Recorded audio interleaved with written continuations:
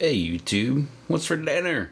I don't really think I need any instructions on this kind of prepared meal. As you can see, it's just regular old lima beans, yummy, one of my favorite veggies. And we've got some chicken breast, put a piece of bacon on top of it, cooked them at 375, not exactly sure how long, until they were about 170, 175 degrees, something like that. Topped them with cheese. Let them finish out, turn the heat off, and let them just sit in there for a little bit. And bam, we've got an Americanized chicken. And bam, we've got an Americanized chicken meal.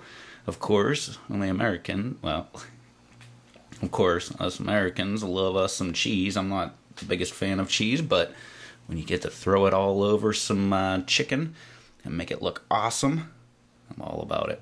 All right.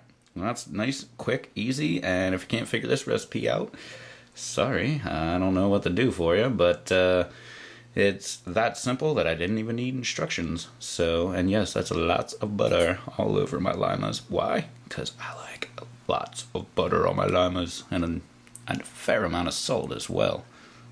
All right, well, this has been What's for Dinner, and this is What's for Dinner.